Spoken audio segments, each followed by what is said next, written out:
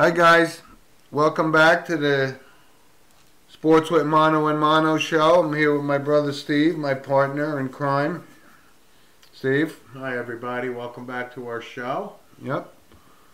Lots going on. As always. That's why we like talking sports. Yes, we do. That's right. Now let's jump right into the NFL, and this segment, of course, is sponsored by Coriano Trucking Incorporated from Haverstraw, New York. And we thank them every week. Immeasurably. We do. Thanks, Guy. All right, so let's jump right into it. Where do we start? Your Cowboys or my Giants? No, we'll start Thursday night. Actually got a couple requests from some of our audience. Curious to see what our thoughts were on the Dallas Cowboys. I had taken them. I think the spread was 6.5 or something. Well, I don't play the spread. Yeah. That's why I take a beating from one of our loyal listeners, Kenny Backert, about who covers, who doesn't cover. I say who wins and who doesn't win. That's my motif. Well, to make money, you got to factor in the spread. But the point is that the Cowboys get off to a 7-0 start. They first offensive possession, they march down the field. I think it was a 17-play drive. They score. Bears get the ball back. Then the Cowboys intercept the ball on the 1-yard line. And it was pretty much good night, Gracie, after that. And you know what? What I've been thinking about, the whole NFC East and the Eagles, I got to jump off this bandwagon. I think they're going to beat the Giants, to death tonight. But the Cowboys have had opportunity after opportunity to run away with this division, and they just can't seem to do it. But what's funny about the Cowboys is their offense was ranked number 1 coming into this game. I don't know how that's possible. Exactly, and their defense is ranked number 10. They have a plus 67 differential in points, meaning they're up. So it's uncanny, number 1. And number 2, this is deepest into the season. It was one other team, like Bobby Lane's Detroit Lions or something. Oh, back in the 60s? Maybe even the 50s. Yeah, mid-50s. Okay. Had a higher point differential, meaning, they scored 70-something points. But the point is, it's not translating to wins. Jason Garrett, I would imagine the players have tuned him out. So I can't tell you if the Cowboys are going to snap out of this funk or continue the funk. It's a little late to snap out of it. But one way or the other, I think it's safe to say that Jason Garrett is gone. Will be gone after the year. And let's talk about that, because this came up today. A lot of people have speculation, and I'm staying with this Lincoln Riley. I think Jerry Jones has to make a splash on something. He's not going to bring in an old recycled coach like a Wade Phillips or something like that. What do you think about Lincoln Riley? Been there, done that. Right. What do you think? I mean, I'm staying with Lincoln Riley. I think he's coming to the Cowboys. Well, I don't know why Lincoln Riley would want to come to the Cowboys. He's probably making $5 million as the Oklahoma head coach. He's going to make more in Dallas. Okay, but he's not going to have any influence, any say, nothing. He will be promised the moon, but at the end of the day, Jerry Jones will call the shots. Listen, he's a young, attractive coach. I can't tell you right now who the next coach of the Dallas Cowboys would be. All right. Would I be disappointed if it's Lincoln Riley? No, but I think a change is necessary. I don't think Jason Garrett's the worst coach. His career record with the Cowboys is, I just saw it. It's definitely, I want to say 20 games over 500. Okay. Which is serviceable. But again, we're about winning Super Bowls, championships. Which they have not done. Yeah, so it's time for a change, but enough on the Cowboys. Anybody's got any feedback, particularly Mr. Smith out there, a fellow Cowboy fan. Yep. Any suggestions as to righting the ship, please, sportswithmono@gmail.com. So I wanted to segue to, which I thought was probably the most entertaining game of yesterday, was the Niners and the Saints. That was a great game. It was an awesome game. And I think the Niners are for real. I mean, I really up do. 46 points to the Saints, but you know what? They scored 48. So, but I do. I think the Niners are going to make some noise this year. I really do. And I'm a big fan of Jimmy Garoppolo. I think a lot of people. I'm warming to him. No, You know. I think he's an efficient quarterback. As long as he stays healthy, I think San Francisco has a good, decent quarterback. I think their defense is really good. Has a Mark Bavaro clone for a tight end, which Well, doesn't hurt. That was some play, That wasn't was, it? and that's exactly who I thought of was Mark Bavaro too. So for the audience, the Saints Niners game, Kittle, I think it got him to overtime, right, or kicked the game-winning field goal. It was late in the game, but George Kittle makes a catch and turns up the sideline and was just, Got an extra 15 yards while somebody was grabbing his face mask. Right. I mean, it was unbelievable. It was a great play. it was Mark Bavaro-esque. So And the announcers didn't say that at all. I was I was waiting for it, going, nothing? Nothing, Joe Buck? You know? But on the Saints side, Drew Brees had a good game. He's been somewhat un-Drew Brees-like. I don't know if it's still the lingering hand injury that he had. It knocked him out for 5-6 weeks. But you'll hear from the Saints. But it was a big game. Niners maintain, Yep. their momentum. And then, at night, the Seattle Seahawks playing the Rams. Mm-hmm. And, I actually had a good day yesterday. I had a lot of winners yesterday, but one of my losers was the Seahawks and the Rams. So, Mr. Inconsistent, Jared Goff, played somewhat decent last night. Yes, he and did. the Rams' season is basically on the line. It was a must-win for them. And what do? They beat the Seattle Seahawks. Who I don't bet against them or Russell Wilson in big games. It's That's kind of right. my Nick Saban from a quarterback perspective, but Yep. it was great. Yeah. So, I mean, that's the best division in football right now. I think with the best teams is San Francisco, Seattle. Obviously, the Rams are NFC defending champs, and obviously got out of the gate a little bit too slow this year. But don't discount them, and they still have a chance at the wild card. And But what's the other thing that Of course, now it's the the Patriots. Everyone's waiting to write off the New England Patriots, and I'm not writing anybody off like that. Well, you can't write them off, but to your point, yes, everybody's has been waiting for Father Time to finally catch up. Okay. So has Tom Brady descended down the mountain a little bit? I don't bet against this guy. I don't care. Of course not. That it's week 14, and now they suffered their third loss? And look, if this guy thought for 1 second he wasn't able to do this like he used to do it, then he would have stepped away last year. Well, he's not stepping away for the next 6, 7, 8 weeks, that's for sure. But Yep. is there a are the Patriots not what they were a year ago? Maybe. I mean, they have receiver issues. They really do. They're having trouble scoring points to the level that they normally do. Defensively, I like that kid N'Keal Harry. I think he's going to be a player, but I think he's in Belichick's doghouse because he, kind of, spent more time in the hot tub in training camp than Belichick would like. But we'll see. The Pats' home winning streak of 21 games comes to an end. yeah, And, the fact is Baltimore keeps winning. So, let's switch over to the Ravens. And the Ravens and Bills. I know you were high on the Bills, taking the Ravens down. I was all in on the Ravens. And no, actually, I wasn't on them taking them down. I told them they would play them close, and they did. But I looked at the schedule, and the Bills, they're 9-4. They got a great record, but they really haven't beaten anybody. Their marquee game was Thanksgiving, beating the Cowboys, but. They're going to have to fight to get into the playoffs. I mean, Pittsburgh's been on a roll, so I think they're going to. Pittsburgh's 8-5 now. Pittsburgh wins in the desert, beats the Cardinals, and you got to really consider Mike Tomlin of Coach of the Year candidate. Now, I know there's other guys like Kyle Shanahan would probably be up there, but Mike Tomlin. I mean, Roethlisberger goes down bright and early, and. They struggle early. They lose Antonio Brown. Schuster Smith's not doing anything. Le'Veon Bell's not there. James Conner's been pretty banged up all year. Yep. But you know what? They made that trade for Minka Fitzpatrick, who's a Jersey kid, played at St. Peter's high school, went to Alabama. We saw him play. And this kid is the real deal. I mean, he's a team leader out there. So he solidified Pittsburgh's secondary. And is it a coincidence once they made that trade that they've been playing pretty good football?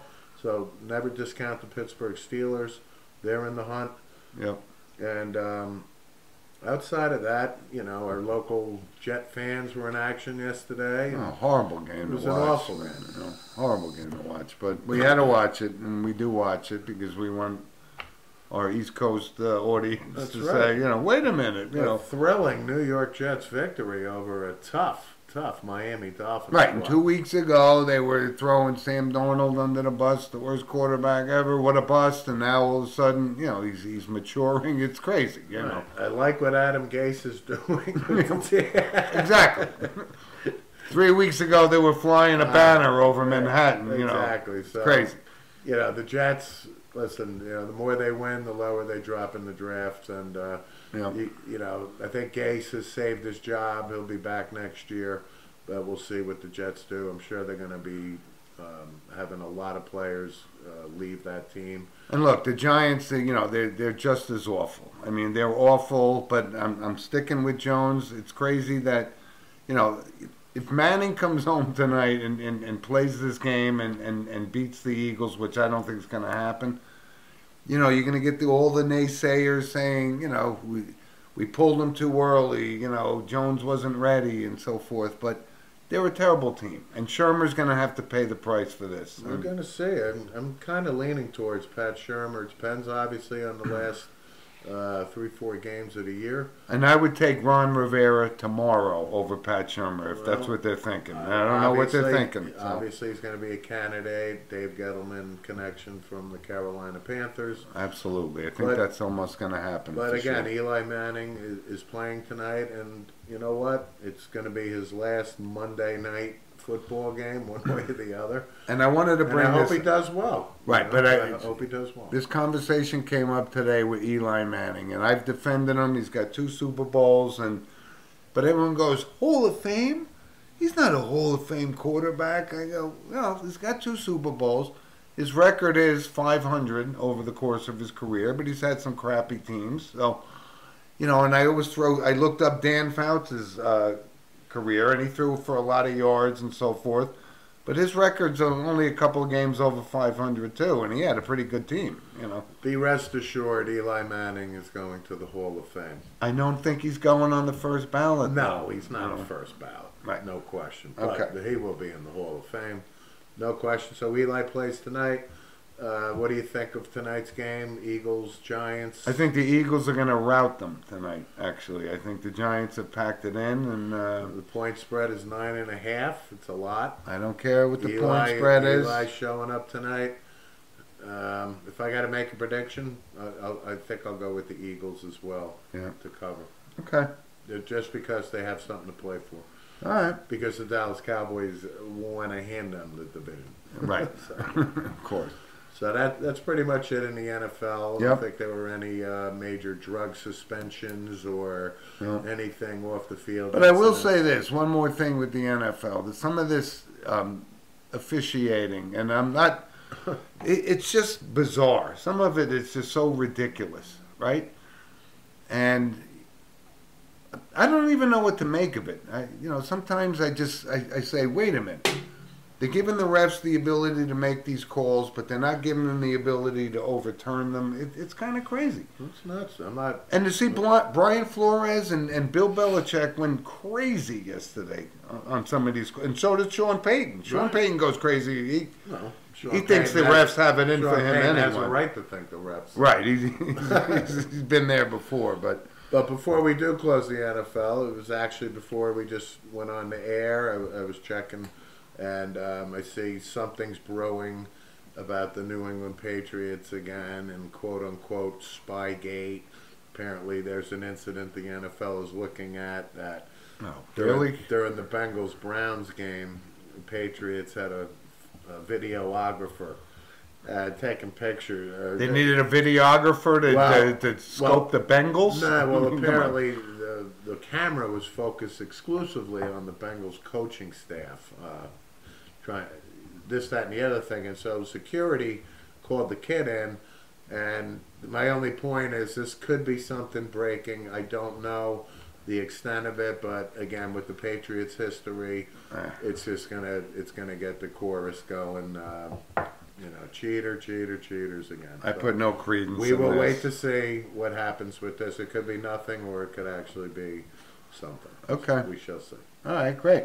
So we covered the NFL, and of course we'll cover them next week as well. So let's go on to. It was a great weekend for any football fans, especially our college. Championship contingent. Saturday. I love right? it. Love kidding it. me? Starts on a Friday night. No doubt. And bam, all day Saturday. Right. Utah took a powder on Friday night. I got to tell you, I was a little surprised. I figured because Utah had something to play for, whether they were going to get that 4 slot, a lot of things had to happen. But number one is you got to take care like a of plane business crash and win. had to happen. But Oregon, to their credit, they showed up, and Oregon took it to Utah, and Utah.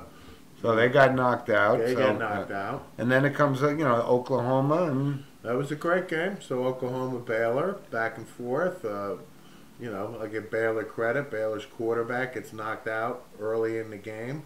They put in their second stringer, kind of looks ineffective, and then they even went down to the third QB, who I think is a freshman. Yep. And he came in through a big touchdown pass, and Baylor, they hung in there, but they weren't going to win that But at game. the end of the day, Oklahoma wins in overtime, and Oklahoma has one loss. So then you wait to see what happened with LSU and Georgia, and I tell you, LSU really stuck it to them. And I got to tell you, because like I said, we were talking about it, whether it was going to be Georgia or whether it was going to be Oklahoma. And I said, if Georgia shows up and plays a competitive game against LSU, which they did not. Well, they had to win. The only way they were getting in is they had to beat LSU. Okay. Right, so we're dismissing the Oklahoma-Kansas State loss kind of thing, which... But I think it's the right thing. But Steve and I were just talking about this before the show. The number one team was Ohio State, and I don't get the methodology of these guys picking the number one seed. But why should a number one team drop down to number two because of a performance of the number two team? I don't know. I'm a little... What do you think about that? Yeah, I mean, it's kind of fluid now that they have this committee. It's not the BCS where the freaking computer was doing it. Now you actually have, quote-unquote human beings in a room. Oh, well, clue me in on what the process is. But listen, I would think at the end of the day, these guys can't watch as much football as we do or the average fan does. So let's be real, number one. They don't see every team. They don't watch 5-6 games of every team that they're looking at. Well, this eye test, give me a break. All right. But I got to say, I get it. in this particular instance, LSU and Ohio State were kind of flip-flopping the last couple of weeks. Number one, number two, so on and so forth. So Ohio State, you can say they struggled early, and then but they haven't they struggled showed up as in of the late. second half, and they beat Wisconsin by 10. But LSU really hammered. And I'm going to give you this because I'll tip So my I hat. don't have a problem seeding them number one. But you brought this up weeks ago, and I told you I was on the fence with Joe Burrow all year, but he won the Heisman Trophy on Saturday. Oh, he did? It's official? Well, in my book. Oh, okay. He's got my book. Well, my vote. He's been in my vote for... and I'll give you that. I will appreciate tip it. my hat to that. So, on the other side, now that Oklahoma claimed number 4, we talked LSU number 1, LSU versus Oklahoma. I'm going right now. I don't care what the spread is. I'm taking LSU all the way here. I think it's pretty safe. Yeah, I mean, I'm not, touting myself here. I mean, And I'm not going by the point spreads. I'm saying LSU will win. But I think Ohio State, I don't know if they've played a team of the caliber of LSU. Clemson. I'm sorry. Clemson versus Ohio State. Yeah. Now, Clemson finishes the 3rd seed. Is there a debate? I don't think Clemson cares one way or the other. But Clemson looked fantastic against All year. Virginia. All now, year. they peak. When they peak, they peak. And you got to watch out for Clemson. I'm telling you, I love Clemson over Ohio State now. All the way here, And the last time these two teams played was maybe about 3 years ago. Urban Meyer, obviously coaching Ohio State. And I tell you what, Clemson just absolutely schooled Ohio State. And I tell you what, the formula is the same. The athletes, the names may change, but the athletes are still running 4 threes and benching this, that, and the other thing. Oh, no question. I love about it. Clemson over Ohio State, and we'll preview that. But Let's fast forward preliminary. then. Let's hypothetically say we got the matchup everyone's looking for. It's certainly the matchup I'm looking for. LSU Clemson, right? Sure. And we'll talk about that. I need some time to do some homework because that's going to be a great game. You got the two best teams. You better believe it. And I can't give you an answer right now. I think they're the two most Complete teams. superior athletic teams too. Huh. So Clemson has great wide receivers, but LSU's got some really good defensive backs, man. Yeah. They do. So.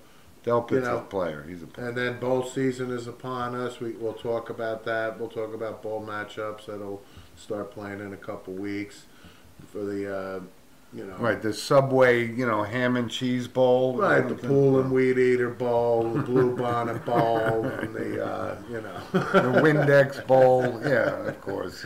We'll get onto that. But so while we're talking college football, you did mention my boy Joe Burrow.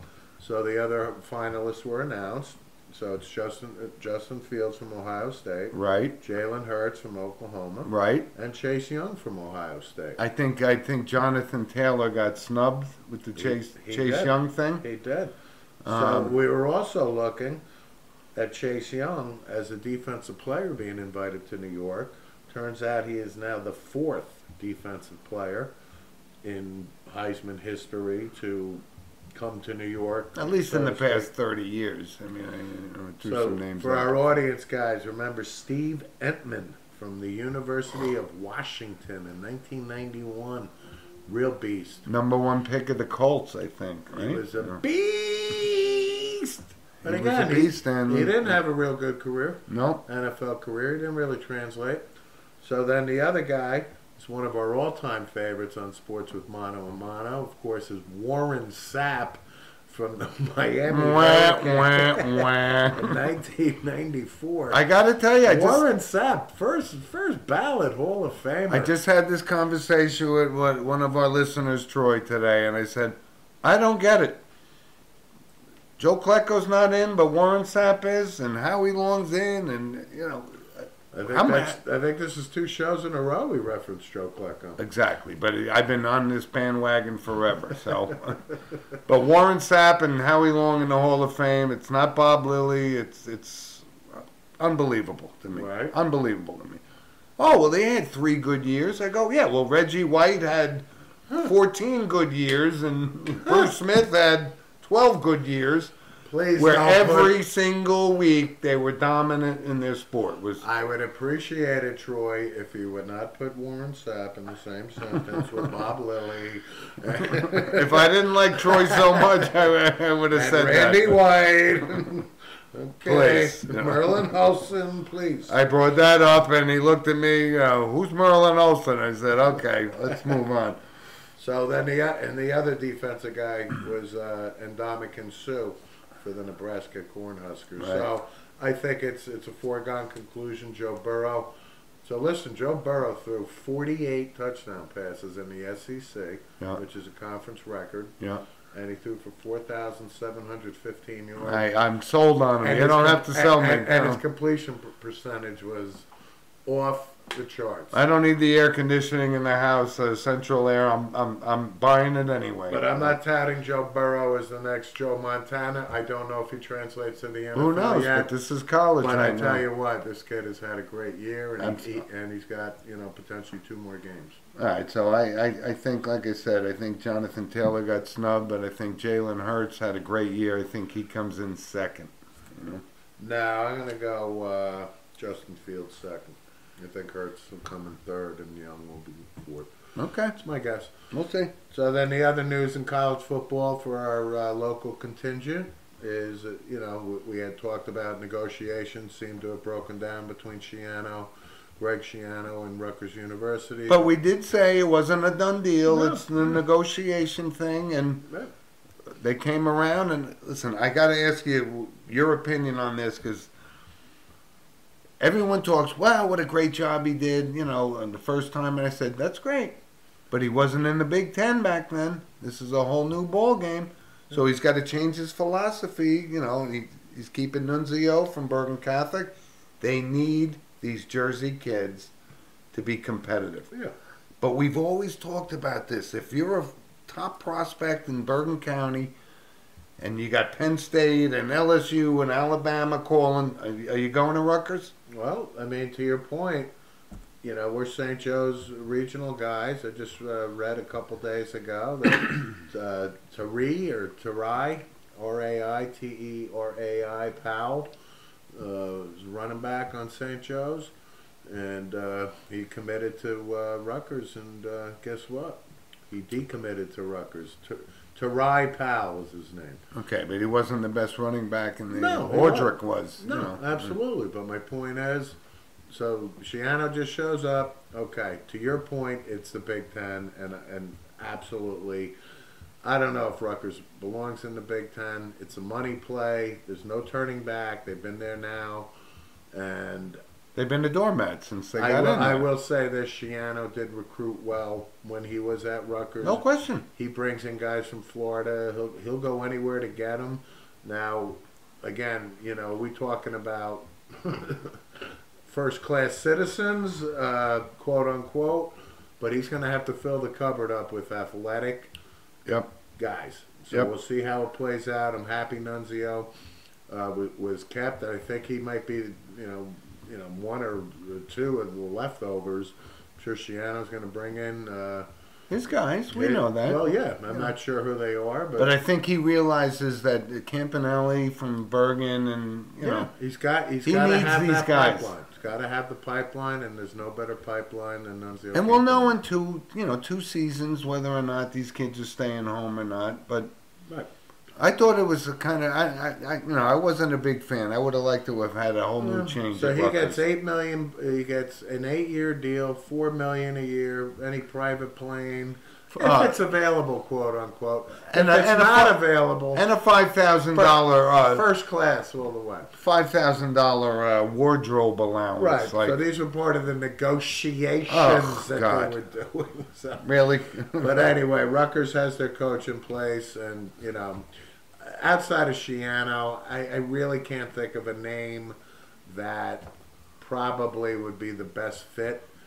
So and also what I was hearing was when these negotiations broke down, the Rutgers administration and Hobbs and the president, and they really got some like ferocious feedback saying you got to hire this guy.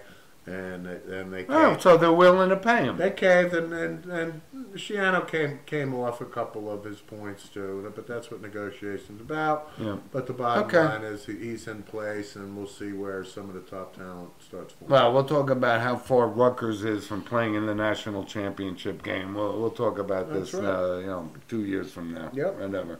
So that pretty much covers our football segment and high school. We talked about Ramapo, we talked about St. Peter's winning it, but DePaul was in action. They won this past weekend, and I was actually going to save a shout out because I coached with Al in my hometown. Al Natoli is the tight ends coach on DePaul. Congratulations to them. Also, Nick Campanelli, Nunzio's brother, is I think the quarterback's coach at DePaul. So congratulations to Paul Spartans in a real thriller. They beat Made or Die down at Rutgers. Yep. Great game. 2 points, 27-25. Yep. So my shout out is to Al Natoli and DePaul, and congratulations. Yep. All right, so let's move on. Listen, we're reluctant to do it, but we got to talk about the NBA. And this, of course, is sponsored by Lynch Motors of Manchester, Connecticut, who's been a loyal sponsor of our show. The Knicks fired David Fizdale. Oh, really? Now on to... on to now Anthony Davis and LeBron James. No, I meant now on to Major League Baseball. I don't even know what to say. I mean, it was the right thing to do, but why Mills didn't get canned is something That is one of the mysteries of the world. unbelievable. It's unbelievable. I don't know what he's got on Dolan, but it's got to be something. And I got to tell you, very listen, salacious. we talked about this, and I actually watched like 10 minutes of the Knicks game, which is watching an NBA game, in particular the Knicks. It's boring as hell. It's unbelievable. They stink. It's almost unwatchable, the regular season in the NBA. Unless you're seeing these marquee guys and you want to see, like, Doncic and all these other guys play. James, he's great, still great. I mean, Anthony Davis threw down 50 the other night. I Wow. mean, the Lakers, again, I think, at this point, I think we broadcast last week, they were 17-2. They're probably, 22-3. Well, let me see what they do against the Clippers. Let me see what they do against the Clippers. No, but back to our New York Knicks. So Coach Fizdale, after a couple 30-point lopsided ass whoopings. But the point is, listen, to your point, Steve Mills, I just don't get it. I just don't get how this guy is in power. He must be Jim Dolan's brother-in-law. And or he something. can say, Coach Fizdale, you're the one who got the players, Scott Perry, what have you. So Julius Randle's not the worst player I've ever seen. But Is he worth 20 or $18 million he's a making year? that. I mean, the money's crazy. Come on. But if I remember correctly, was Julius Randle known for his 3-point shooting, coming up and just chucking 3-pointers, Not that I'm playing aware of. one-on-one basketball? And you know why Julius Randle can do that? Because he plays for the New York Knicks. That's Right. why Julius Randle can do it. And I'm not knocking him, but this is not going to get fixed until, I don't know, I'm probably in a wheelchair. Right. But somebody had a very funny line. They said Fizdale looked like Mr. Potato Head. Oh, I go, absolutely. Brilliant, I said. Mr. Potato Head with Don Rickles' voice in Toy Story? That Mr. Potato Head? Oh, very good. Actually. You hockey puck. Right, with his Morty Seinfeld glasses. Anyway, there's not a hell of a lot to talk about with the NBA. It's very early. Barely James Harden dunked the ball, and then they said he didn't. And Right. And James has been upset all week, and then the Rockets were just denied. And everybody fouls him, and nobody, Right, and Melo is playing for the Portland Trailblazers. Right, and Russell Westbrook makes $40 million a year doing nothing. Right, and Melo, Crazy. Melo didn't like CP3 in Houston, and that's the NBA. That's it. That's a wrap. That's a wrap. So let's get to Major League Baseball, some hot stove stuff. Yep. So actually, it was announced today, Mr. Strasburg of the Washington Nationals. And I think the psychological profile on him is he's a real good guy. He's a quiet guy. He doesn't like change. I love that he stayed home. Totally. I think it's great. And he just broke the bank and gets the highest contract ever for a pitcher, 7 years, $245. But he is susceptible to injuries He is, every but- year. But even when he first came up, remember, he was the #1 draft choice, and the whole thing was he was going to be the next Cy Young, Yeah. Sandy Koufax, whatever. He's had a real good career, though. He hasn't disappointed outside of injuries. And he's got a World Series ring, and he Yeah. earned it. So, And an MVP World Series. so where do you think that leaves the Garrett Cole thing? I mean, the Yankees are going to make I an think- offer. Does this I guy think- want to stay in California, or does he want to come to New York? Well, I think if you want Garrett Cole, it's 7 years, $245 million. Well, it So- was before So Strasburg now signed, it's so 7 now years, it's $250 million. Yeah, If you want Garrett that's Cole. right. It's exactly what's going to happen. So, But you know what? Let me just put this out there. Okay, that's great. Yankees will offer 7 years, $275 million. The Angels will give him $300 million. Does he stay home? What's your thought on it? no, my thought is the Los Angeles Angels of Anaheim, which I can't even stand saying that. We'll Right? stick with the California Angels. It's always you the know. California Angels. Right.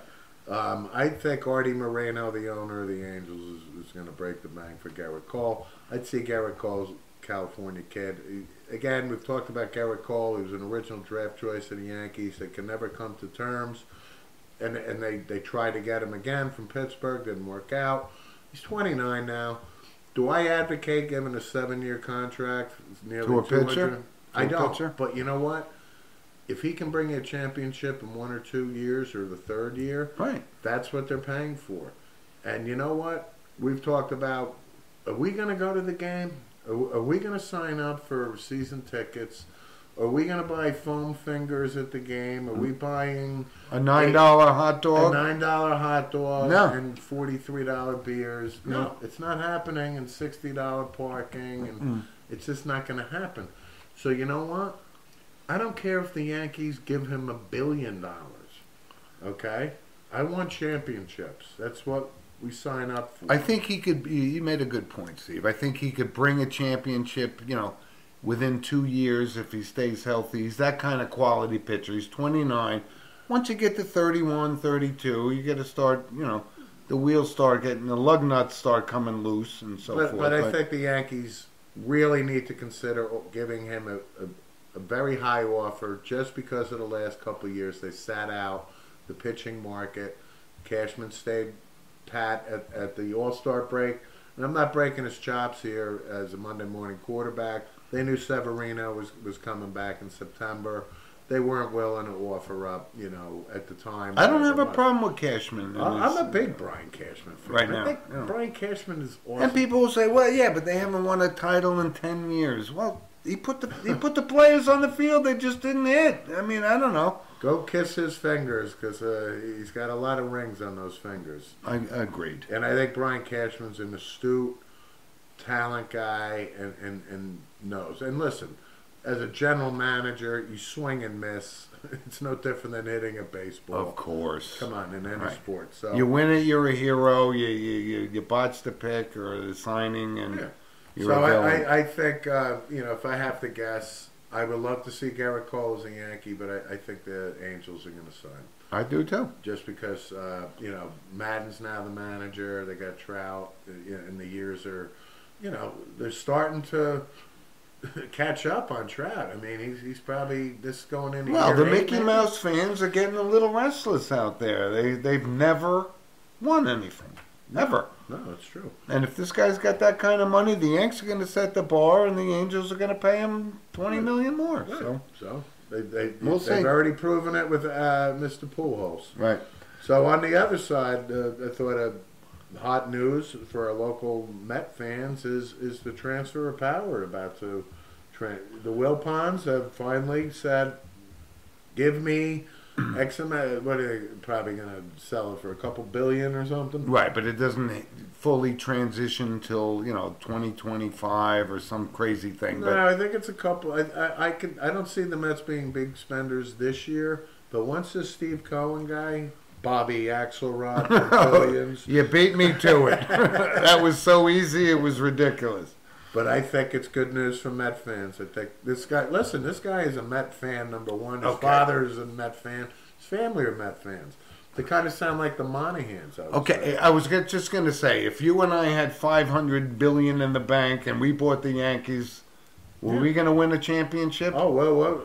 The point is, they're going to open the checkbook with this guy because this guy is apparently worth $16 billion, something like that. He's worth megabucks. So the question. point is, I think that's good news for Met fans that they're going to start acting like their counterparts, the New York Yankees and the Los Angeles Dodgers and the Red Sox, and and flex their finances because they. Well, can. he's a minority owner already, right? So. And Zach Wheeler just got $100 and some odd million from the Phillies, which we knew that was going to happen, right? A mediocre pitcher's worth $100 million. Give me a pitcher with arm trouble. And Strasburg and Cole, these are $300 million guys. So I don't know. We'll see. I don't see it making an immediate impact in the Mets.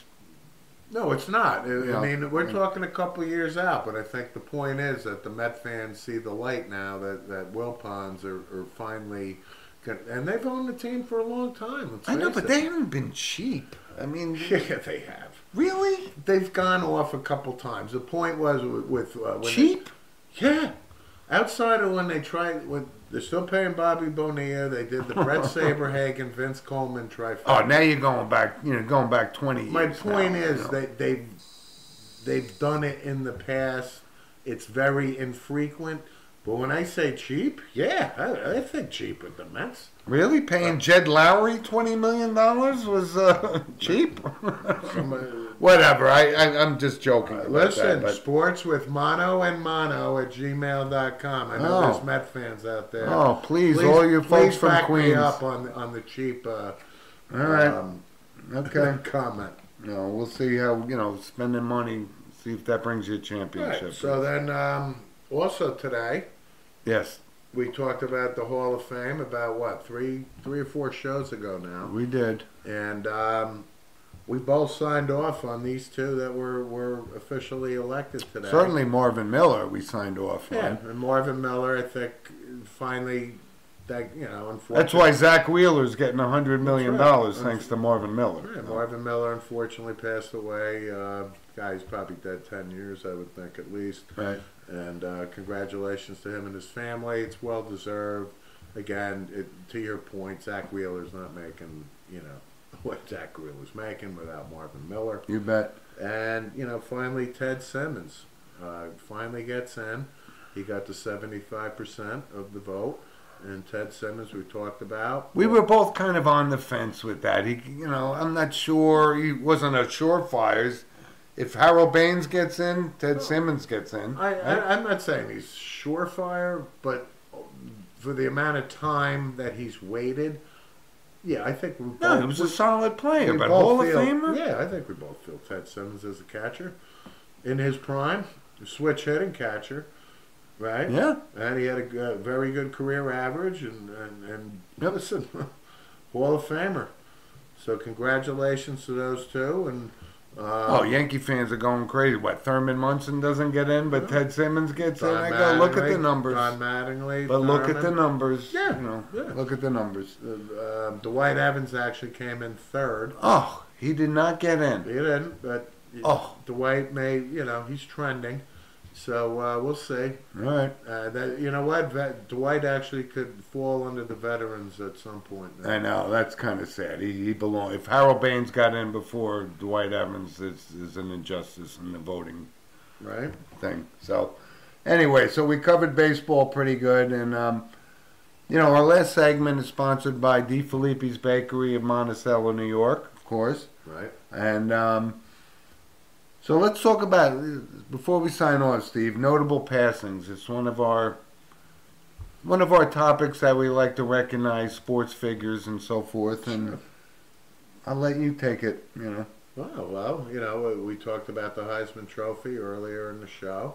You did. So the club has lost one of their members, lifetime member. Yep. Pat Sullivan, for our older audience, of our generation, definitely would know who that is. Pat Sullivan was an Auburn quarterback, and he won the Heisman Trophy in 1971. Yep. Pat didn't really translate to the NFL, but nope. that's okay. He's still Pat Sullivan, Heisman Trophy winner, 1971. Hey, either did Werfel or Palmer, all these other guys. Andre Ware, of course. We get it. We get it. David Klingler. Wow. Okay. We could do a show on that. But no, Pat Sullivan was first one. That was around the time I started to really recognize what was going on. I was still a young kid, but that's when, 2 years before Capoletti and so forth, and it was... Now the Heisman is kind of the marquee thing for college football. So we looked up the guy that won it the year before. It was a name in the NFL that we grew up looking at. James Plunkett. James Plunkett from Stanford University. Yep. Drafted by the New England Patriots. Super Bowl winning quarterback. Not for the Patriots. He took his lumps with the Patriots, and Jim Plunkett was always a great story. Absolutely. And, the fact that he had the success with the Raiders at a later age in his career was awesome. great. It was awesome. And he struggled. He was very injury prone, and yep. parents were blind, etc. But and then sandwiched between Plunkett was Pat Sullivan and Johnny Rogers in 1972. That's for right. the Nebraska Cornhuskers. And we were talking about, I actually we were thinking about Steve Spurrier won the Heisman Trophy, and it was 1966. That's right, for the University of Florida Gators. That's right. But it was great, so. Yeah, and then again, the Heisman Trophy's this weekend, and I think you can ring the bell for Joe Burrow, and I think it's absolutely well deserved. I agree. I don't even think it's going to. I agree. Not unanimous, but No, it's going to be unanimous. It's going to be a pretty high vote. You bet. So also for our movie fans, Ron Liebman, remember him? Actor. He's done 1,000 movies. Right. I would think people would remember him. Probably Norma Ray. The only reason I bring that up, Sally Field won an Oscar, but he was the union activist. Yes, he was. So he had a prominent role. Career Hollywood actor. Oh my no God, question. he's been in 1,000 Absolutely. TV series, Absolutely. and so on and so forth. Yep. And he was actually married, I think, to Jessica Walter, who was, Play Misty play for Misty me. for our Clint fans. Right, in about 800 Columbo episodes. Yeah, So, absolutely. so, Right, and she got caught every time. exactly. Guilty. Really? Really? But yeah, so that's pretty much it. What we wanted to cover for this week. Good. Um, So, look, I look forward to talking about the NFL and the college football and everything going forward. And we'll keep an eye on our Fizdale list Knicks and so forth. But, Mike Miller, interim coach. Yeah, Well, I can and- find a real Right. coach. I know it's not the Mike Miller that I know, but anyway. But listen, thanks for joining us, everybody. And like Steve said, if you got some comments and so forth, which a lot of people have been doing, sending us, an email at sportswithmonoandmono@gmail.com, and feel free to chime in on YouTube and SoundCloud. Yep. We love it. Appreciate the thumbs up and the following, and it just helps us build the audience. Yep. And we can't thank you enough for taking the time to listen to our show. And we will catch up to you next week. We certainly will. And enjoy this week's festivities, folks. All right, 2 weeks from Christmas. You got it. Thanks, Steve. All right, good night. Bye. Thank you.